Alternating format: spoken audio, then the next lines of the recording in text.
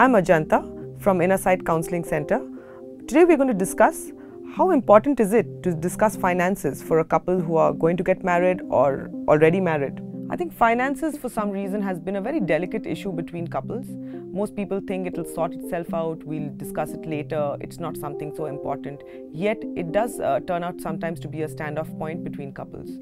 I think it's important because finance is a very big part of one's life, and a lot of people who are working, money is very important. It means different things for different people, and it's important to discuss it so that there are no issues at a later point, or it doesn't come to a situation where people feel that, or a couple feels that, this is something which is a no-go topic. I cannot discuss this with my spouse.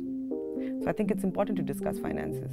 I think first, it's important for individuals who are in a relationship or in a marriage to acknowledge to themselves what really are their financial goals. What do they really want? Maybe a fancy car, maybe a bigger house, maybe a trip abroad. What do they really want? Or to save up for a rainy day. Everyone has different aspirations. I think once you have a hold on what really are your aspirations, discuss them with your partner, and then possibly find a way which will be acceptable to both. So it's important to do that. I think it's also, if there is something which is, sometimes people don't speak up in relationships for fear that it will cause resentment in the other person, or for fear that there will be a backlash. For instance, if someone is buying a house and if both of you are chipping in, rightfully you would want the house to be in both your names. What happens if your spouse decides that it's just going to be in his or her name? And you don't feel too great about it, but you don't want to speak about it. So I think these are things to think about. You may think at that point that it's not important. You don't know. No relationship comes with guarantees. And you don't know how the relationship will unfold at a later point. So it's important to discuss all of these, even though they may seem like difficult conversations to have. I think first, just acceptance of yourself and then of others. I think we've become, a lot of us tend to sort of feel that the way we look at things is the only way to look at things. I think just open up your minds. It's fine. You may have been brought up in a place or in a setup, your family, your childhood messages may be such that it's important to save, and you've grown up with that philosophy. There is merit in that.